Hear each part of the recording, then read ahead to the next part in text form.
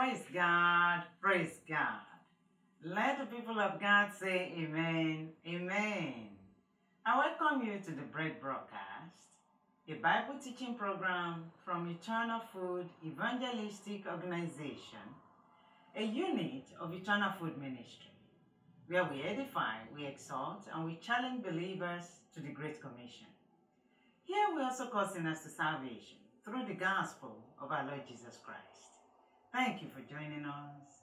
Today we are going to be talking about a believer's journey to perfection. A believer's journey to perfection. Our short reading is from the Gospel according to St. John, chapter 21, verse 15. We stop at 19. John 21, 15 to 19. And our case study is Simon Peter. Let us pray. Dear Father God, through our Lord Jesus Christ in the Holy Spirit, Father, we come before Thee to say thank you, Lord. For Thou art God, there is none like Thee. None can compare, O Lord, to You. And Father, here we have come to learn of Your word. Oh Father, let Your word come to our hearts. Oh Father, let it mix with faith, O Lord. Let it bless our soul, O Lord. Let Your word have a free course in us and be glorified in us. Thank You, dear Father God. For in Jesus' name, have we prayed. Amen and amen. Our foundation text is from the Epistle to the Church at Philippi, chapter 1, verse 6. Philippians, chapter 1, verse 6. Being confident of this very thing, hallelujah, that He which hath begun a good work in you will perform it until the day of Jesus Christ. Hallelujah. How does a believer come to perfection? How does a believer come to perfection? We are saved immediately. That is the beginning of our journey to perfection. Simon Peter, with John and James, the sons of Zebedee, had caught nothing and were cleaning their nets, preparing to finish for the day. The Lord Jesus appeared and asked to use Simon's boat for preaching. Afterward, the Lord asked him to cast his net. Peter told the Lord of how they had tried all day and caught nothing. But he said, because of Your word, I will let down the nets. Amazingly, they caught so much fish that filled 2 boats. Then the Lord responded, because after Peter saw that miracle, he said, depart from me, O Lord, for I'm a sinful man. And the Lord Jesus responded to Peter's confession of not being worthy, that from now on, he will be fishers of men. The Lord Jesus said, fear not. From now on, you will be fishers of men. Hallelujah. Having brought their catch to shore, they left everything and followed the Lord immediately, the Bible says.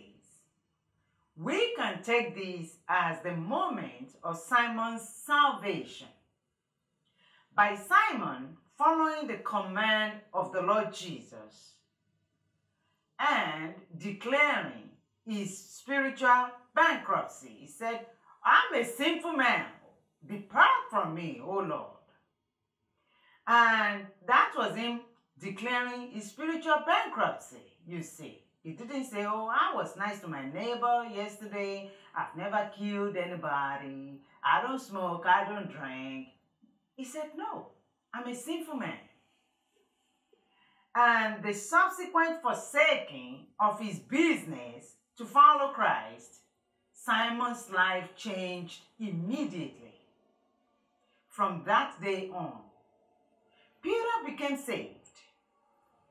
Whoever confesses with their mouth, the Bible says, the Lord Jesus, and believes in their hearts that God raised Christ from the dead shall be saved.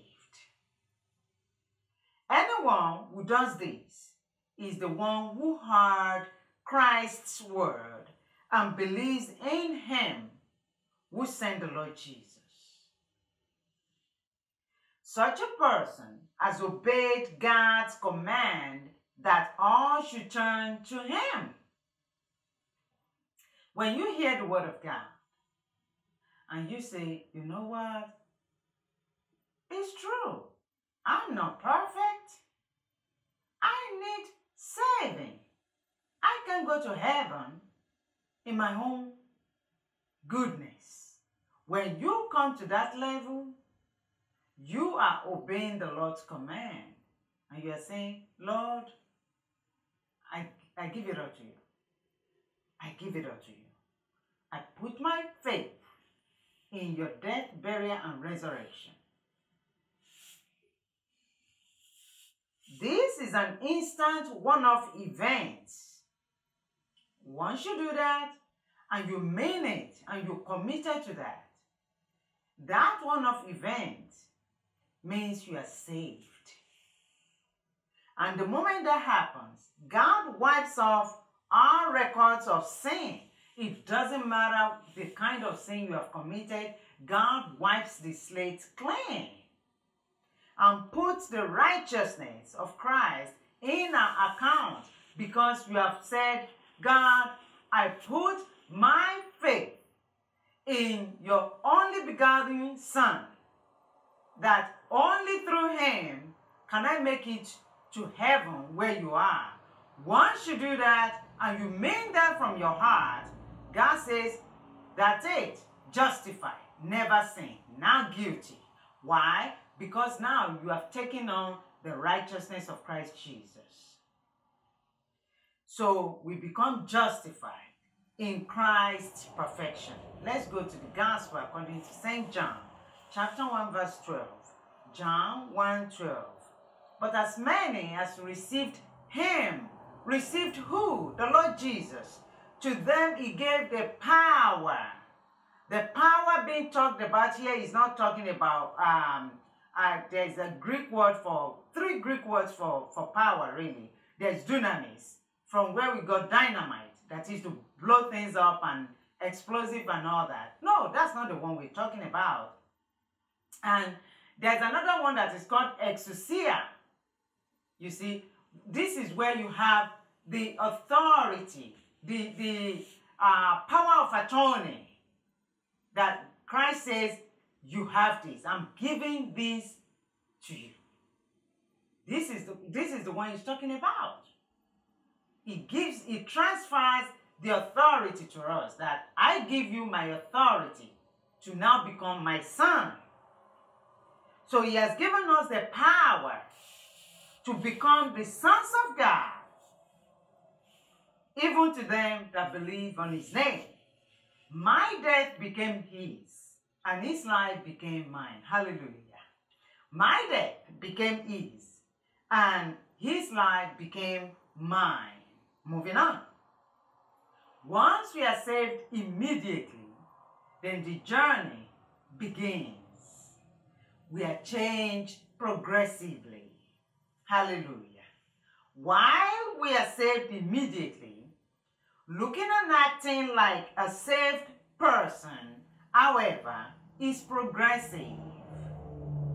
After Simon Peter had been saved, he still showed bad temper. On many occasions, he spoke rashly without thinking of the consequences of his words. I like to say he had foot in mouth, mouth disease, you see. He was always putting his foot in his mouth. He would later deny Christ and even curse. He showed he was fearful as well. Nevertheless, the Lord knew Simon Peter's heart. See, it's always about the heart. That is the foolishness of those people that put on religion and they think God will see that and he will give them a pass mark. Who are you kidding? It's always about the heart. God is not looking at your religion, he's looking at your heart. It doesn't matter how many times you go to your fellowship in the week. It doesn't matter how long your bishop robe is. God is not looking at all that. He's looking at your heart. So the Lord knew Simon Peter's heart and that he was truly saved. Only that his behavior as a Christian will have to develop over time. There are times that genuine believers may act contrary to how the Bible expects us to behave. We did a topic a few weeks back when Christians act crazy. You see, there are times we act crazy because we are still humans, you see. We have bad days too, you see. So times like that, we can fall short. This may be due to ignorance or having fallen for deception or disobedience. However, overall, there should be a marked improvement in our daily Christian living as we grow in our faith walk day by day. Somebody said she was in a fellowship, and I was there. And this individual said, she said, you may think I'm not a Christian, but I have my own way of my own spirituality. I may not be like everybody else, but I have my own way of doing things. I'm like, really? Get out of town. Because the Bible has given us some specific ways that we are supposed to conduct ourselves as believers. So if your behavior is always falling short and is not improving, you need to check yourself if you are indeed born again. We may be struggling. We may have times of lapses in our faith once in a while and all that, and make mistakes and do what we are not supposed to do, maybe in anger or say something bad. But as a believer, when you look overall at your life, this week, this month, at the end of the year, your spiritual life ought to have improved. Your behavior ought to have improved. If it has not, something is wrong with you. However, there should be that marked improvement in our daily Christian living as we grow every day. The more fellowship we have with the Lord through the Holy Spirit, in our daily devotion of prayer and Bible meditation, the Holy Spirit becomes more active in our lives, thus changing and conforming our conversation, conduct, and character to be more like Christ Jesus, as He counsels or challenges us as the needs may be. There are times the Holy Spirit will say, you did well over there, Josephine. You handled yourself really good. You did the Lord proud. As that lady was raving and ranting, that was good. I say, thank you, Holy Spirit. And there have been times, oh Lord, the Holy Spirit will say, Josephine Zion. And I just have to go sit in the back of the bus because I just messed up, you see. So He counsels us or challenges us as the need may be. A stagnant faith life may be due to spiritual laziness, which leaves a believer spiritually powerless, and vulnerable to satanic molestations. The progressively changing Simon Peter would later take criticism from Paul. You need to know the crude Simon Peter. For somebody like Apostle Paul to criticize him publicly, and he took it in good faith. Whew. Lord have mercy. Would have chopped his ear off, you see. But he was changing progressively. So when he was challenged and criticized, he kept quiet because he knew he was in the wrong, you see. He would forsake racial prejudice to mingle with Gentiles. That is the progressively changing Simon Peter. Before, he would dare not do anything with a Gentile, you see. But now, he's seeing more light in Christ Jesus. He dropped this racism, you see. And even encouraged believers who were being mistreated by the Roman government now to repay evil with evil. Let's go to the book of 2 Corinthians chapter 3 verse 18. And I will be reading from the New Living Translation. The second epistle to the church at Corinth, chapter 3 verse 18. So all of us, that is believers, who have had that veil removed, can see and reflect the glory of the Lord. And the Lord, who is the Spirit, the Holy Spirit, makes us more and more like Him, like Himself, as we are changed into His glorious image. Hallelujah. The more we look into the law of liberty of Christ Jesus, that is the Word of God, the more we are changed day by day to become more like Him. Dr. Adrian Rogers will say, you become like who you spend time with. You become more like the person you spend time with. So the more time we spend with the Lord Jesus, we become more like Him. Made in His image, I am being changed. I am being changed. Until that day, hallelujah, when I fully bear His image, hallelujah. You can say that to yourself as well if you're a child of God.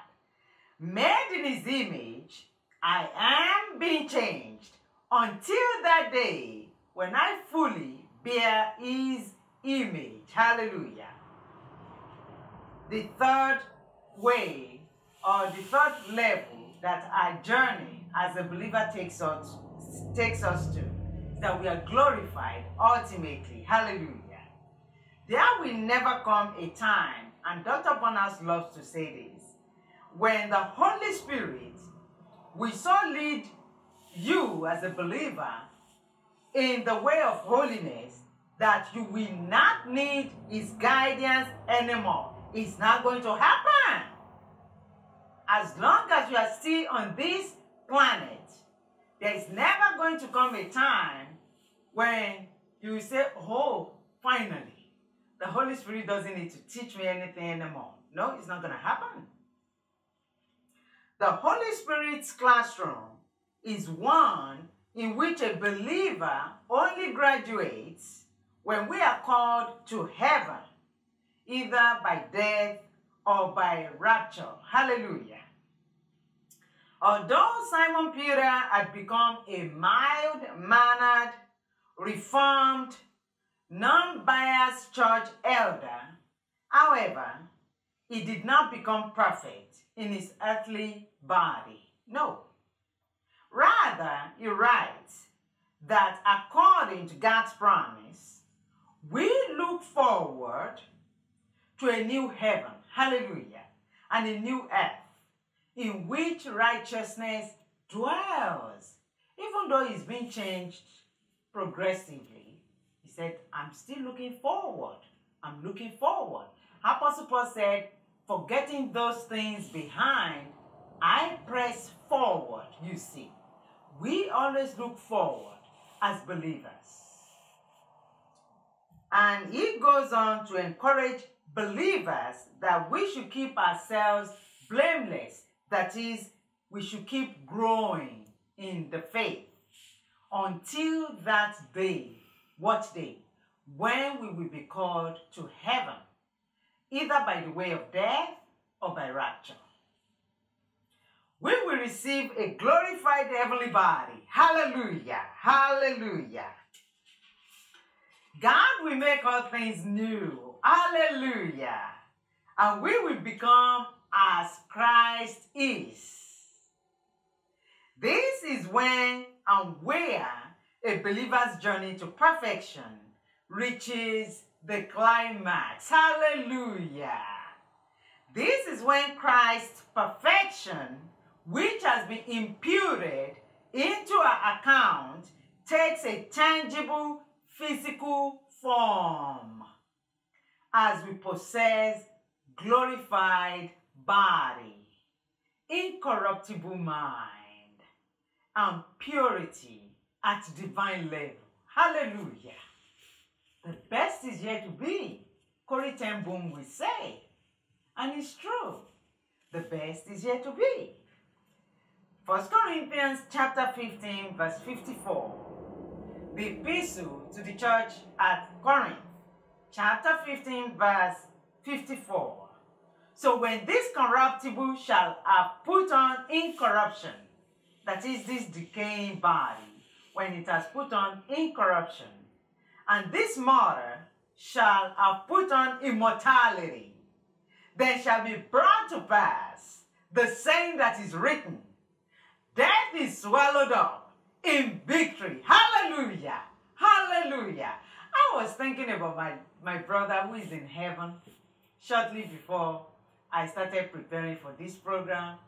And I felt like, but you know what? He is made perfect already. Hallelujah! He can't be sick anymore.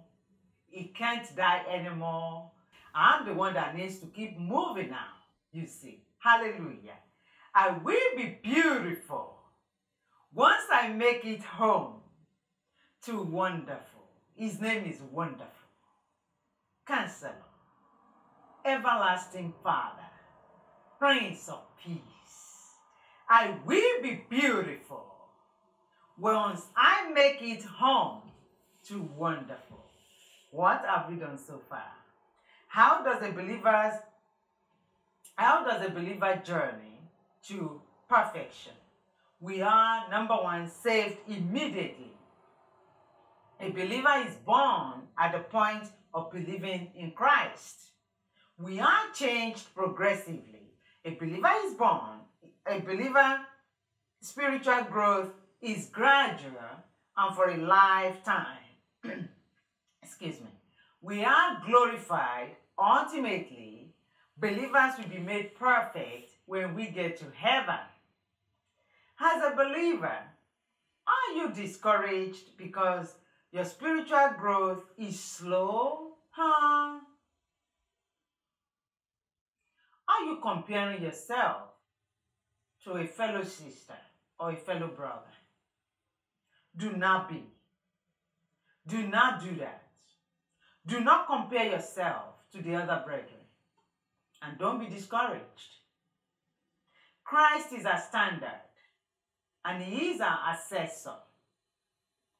Focus on Him as your standard, and let Him give you His report of your faith's assessments. When He tells you, Joseph in Zion, that's not right. You gave that lady a bad look, and you said in your heart a bad word to her. Just say, Father, I'm sorry. Confess and agree with God, because His assessment is perfect. All right? If you are yet to be saved, you are in danger of eternal residence in the lake of fire. Let me say it in simple English. You are going to hell if you don't change. Where God did not plan for you to be in the first place. So why would you want to go where you are not even invited?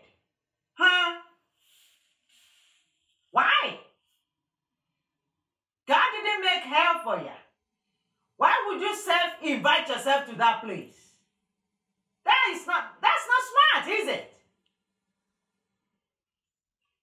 Here is your chance to change that evil by surrendering everything to Christ Jesus. Your arrogance, you better lay it in the dust. You think you are something, and you are doing God a wide favor because you go to church 3 times a year? Huh? Really? Or because you are nice to people? That will not take you to heaven. You have heaven to gain and hell to lose if you surrender now to Christ. I was watching a documentary that the scientists were saying 60 million people die every year. 60 million people. You think you're better than them? Huh? You better think again. Here is your chance. I may be the last person you see alive. And I just became your worst enemy. Because now God will have to call me up and say, did you preach to her or not? Did you preach to him or not? You see. Please don't go to hell. Do not. Let the devil go to hell alone. He's bad to everybody. Give your life to Jesus. It's for your own good. Father God, we thank you for the way of the cross, which you made the way of escape for us. Oh God, I ask that you help us, as many of us who have already become your children, that our faith journey will not become tired, will not become weary. Holy Spirit, help us in the name of Jesus. Strengthen us in the name of Jesus. And for those who are going to want to know Jesus' page, Father, grant them, O Lord, an open heart, unstopped ears, and a clear heart to understand what this is all about and the urgency that is involved. For in Jesus' name have we asked.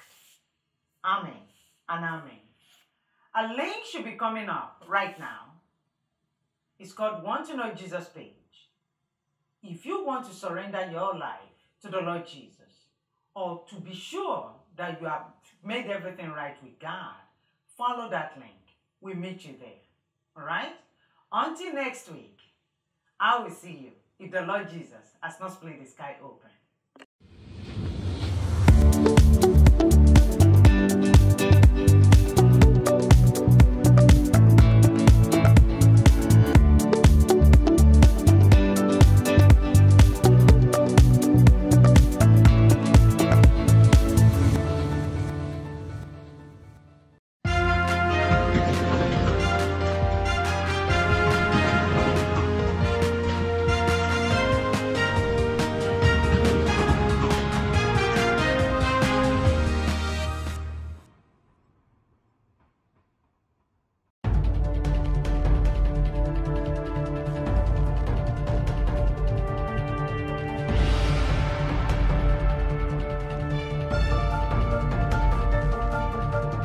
Jesus died for us all so we can have life.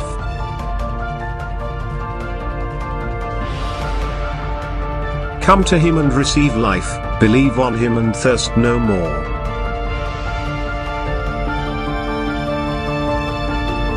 Good news reporting is all we do, seeing souls saved is our ministry.